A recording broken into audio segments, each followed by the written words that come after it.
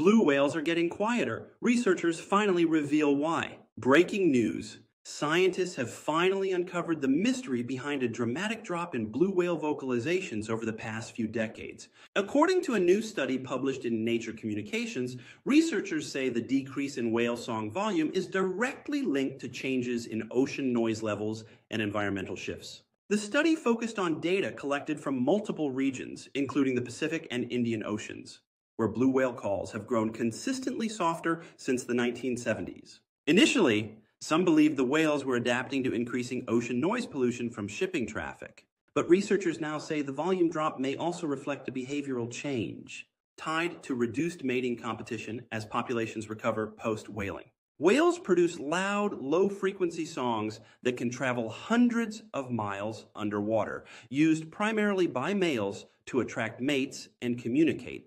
As the oceans become more crowded and acoustic environments shift, whales may be adapting by relying more on proximity and less on sheer volume.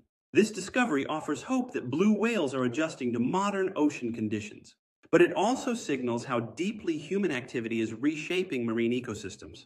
We follow breaking news, so follow us and subscribe to stay current.